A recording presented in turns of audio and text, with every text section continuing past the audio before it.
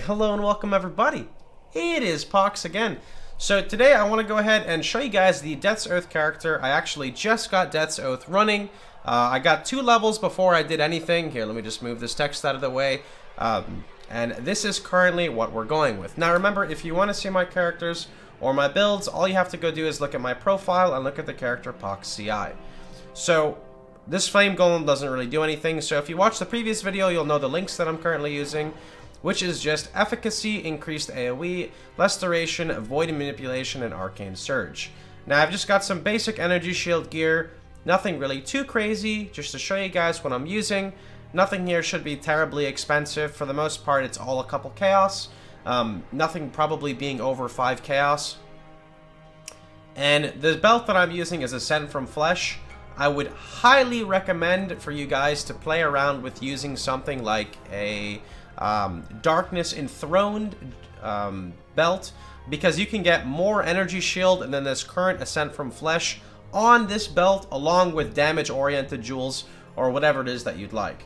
I'd recommend going for like increased damage over time while holding a shield, and or, you know, increased damage while killed recently, or when you've killed, after you've killed recently, along with just like some energy shield jewels.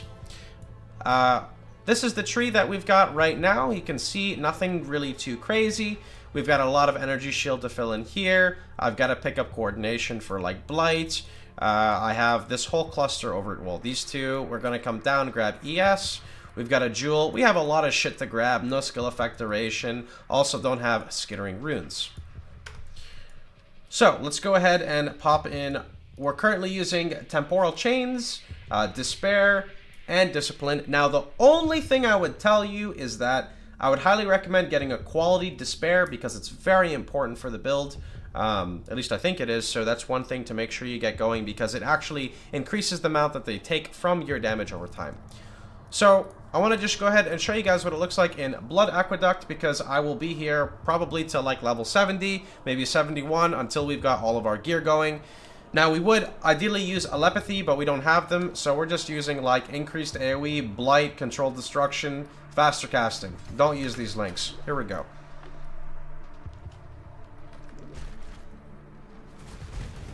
Oh, I also do not even have my Merc Lab. This is only Cruel Lab. So our Labyrinth is just this. Profane Bloom would be an immense damage increase to the build.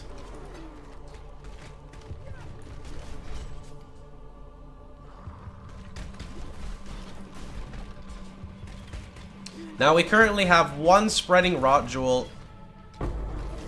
When we get our 2nd Spreading Rot Jewel, our single target will go up drastically, and then of course when we get our Alepathy Gloves, our single target will go up by like 5 times, because I'm using like a really bad Blight right now. It's really cool because the Blight effect from the Jewel, so like the hinder from the Blight, makes targets take increased chaos damage, which scales your Death's Oath, which is very nice.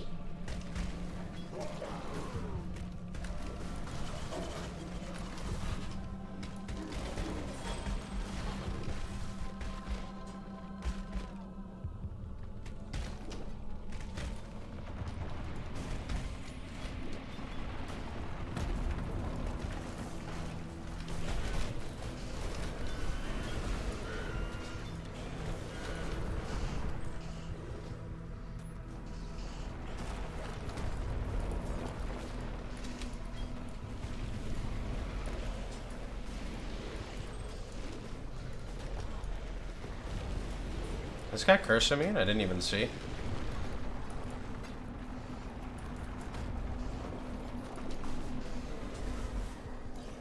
Feels single target, man. Yeah, they're both hexproof. Wow. Feels bad.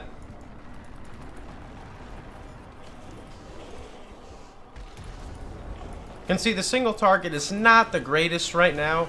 Again, though, the build's not really ready yet for single target. I'm just using like some really shitty links for Blight.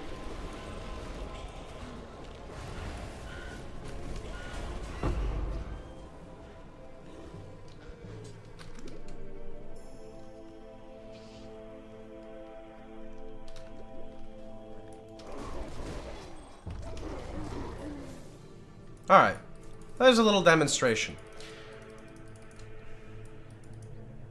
Now, remember, just to confirm, we are going to be using our Alepathy gloves here, which will give us a level 22 Blight, along with the Hinder duration, which is very important. And then using a second Spreading Rot, which I can just replace it here. I just don't really need to kill anything for single target right now, so I'm not concerned about it. So that's going to be like huge damage increases. Quality gems, along with an actual link right here. I don't remember what this is. I think Swift Affliction. I'm also running Ink AoE instead of Conk. That would be another damage increase. And then, yeah, I just kind of wanted to give you guys a little rundown of what we're working with. Also, picking up Corruption is going to be pretty nice. This is huge. If you would like to see the actual tooltip of the Death's Oath Aura, here you go. Just to show you guys a little bit, to save some misinformation and some confusion, I'd like to show you guys how the Death Oath Aura actually scales. So I'm going to remove everything from here right now. Is this Swift Affliction?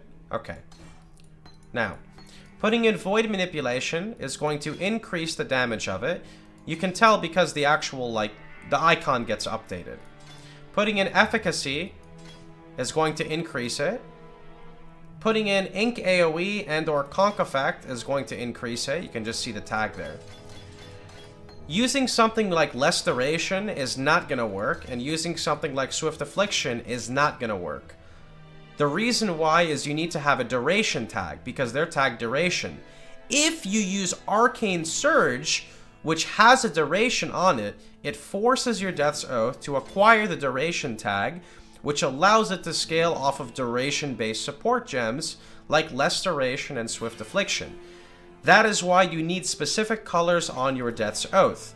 Ideally, you would want blue, blue, blue, green, green, red. That would be your ideal colors. But play around with whatever you can get. I wouldn't recommend playing Death's Oath unless you can get 4 off colors minimum.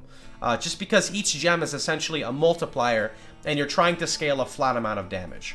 But anyway, that's pretty much it from what I wanted to show you guys. I hope you guys had a wonderful time. Hope you guys enjoyed yourselves. I hope this helped you guys out a little bit. Remember, if you do want to do the transition to CI early, I would recommend to get some Vol Disciplines going, because Vol Discipline is OP-OP. But that's pretty much about it. So hope you guys had a wonderful time. Hope you guys enjoyed yourselves. Quick shout out to Into the AM, because they have some really cool clothing. No, this is not a sponsored video. I just really like their stuff. It's cool. Check it out. Have a good one, everybody. Oh yeah, I forgot my real outro. Hold on.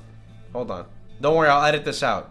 Remember guys, if you liked the video, please feel free to like, share, and subscribe. And remember, you can catch me streaming live every day at twitch.tv/Pohx. Hope you guys had a wonderful time.